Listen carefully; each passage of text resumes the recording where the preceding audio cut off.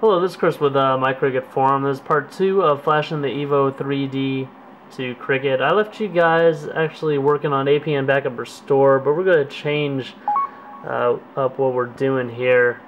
I did have a little problem with the hands-free activation. Actually, and what helped me figure out what was going on or how to bypass the hands-free activation was Sprint's website. It says at the bottom portion, if all other programming methods have failed and if you have completed to activate your phone, yada yada yada. On the phone dial pad, press pound pound followed by the 6-digit code you received and activate your phone process in My Sprint. Actually, what they're referring to is the SPC, which would have been different, but we've already changed that if you follow the tutorial. So for us, it's pound pound 000000 pound, and that'll bring us into the EPST menu. We're gonna click Edit. We edited our phone numbers right here, and MSID was the MIN, and then we hit the menu and we hit Commit Modifications, and that rebooted the phone. You can also, alright, let's say you've rebooted the phone. Another thing you're going to want to do is go into the dialer and dial pound pound DATA, which is 3282, pound. And you're going to get into this menu. You might ask for the password again. You'll actually probably get into this menu. And then you're going to hit Advanced. You'll come down here and you'll see RTSP/HTTP settings. You're going to want to edit these. We're actually not in edit mode right now. You're going to want to make all these zeros. So 0.0.0.0, port 0, 0.0.0.0, port 0. You might recognize this from the Evo tutorial. I don't think we had to blank out the ports in that one, but this one we do. We tested. That was the only way we could get YouTube to work. If you go to your data profile, this was another problem we were having. It would blank out the data profile. The active profile was 0. It somehow changed to 1, so we put our username in there. All these are 0.0.0.0. We left all this the same down here. So then you can back out of that.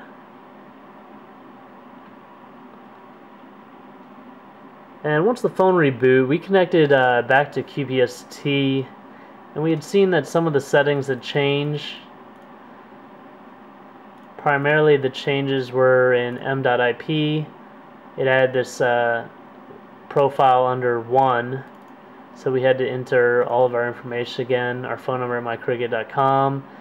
We entered cricket as the password there, and zeroed all these out. It also changed the IPs to the addresses over here, so we zeroed those back out. We entered cricket and cricket there.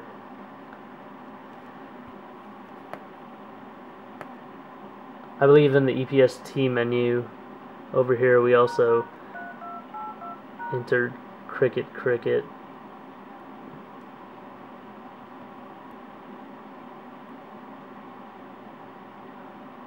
Under the data profile, I think we changed these to cricket manually. Could have played a part, might have not played a part in this working. Go back to PPP config. I believe in the tethered NAI it had rewritten that as some Sprint data profile, so we fixed that, and I think it rewrote that one, and we fixed that. Actually, if I remember correctly, it had also rewritten some of the profiles here, perhaps the top one.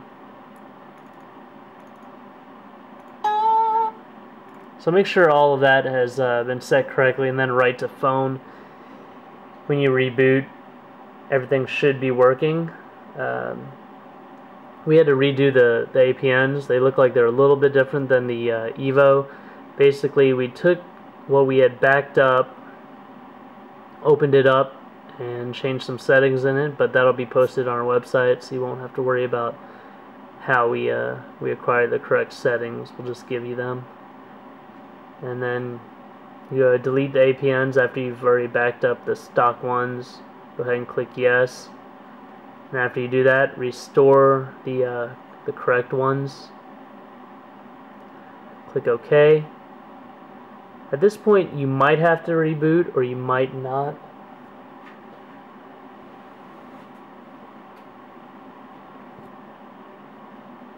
We did send some messages here. That was received. This was me sending the picture, and this is a picture that I sent.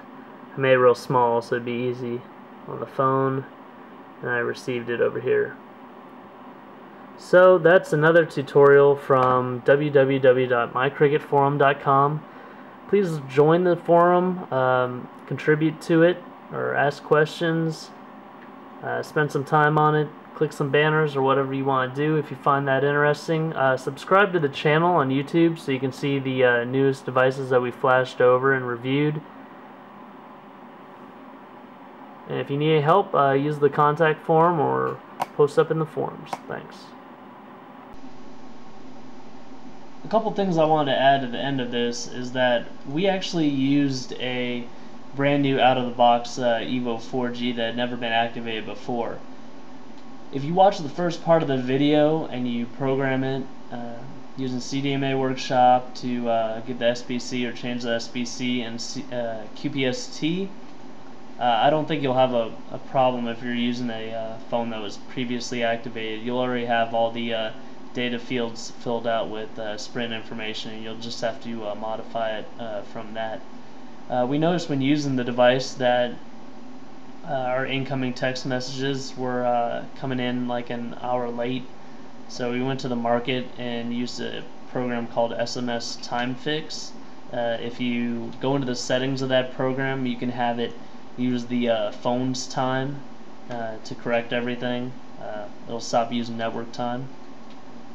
Again, please visit www.mycricketforum.com for more information.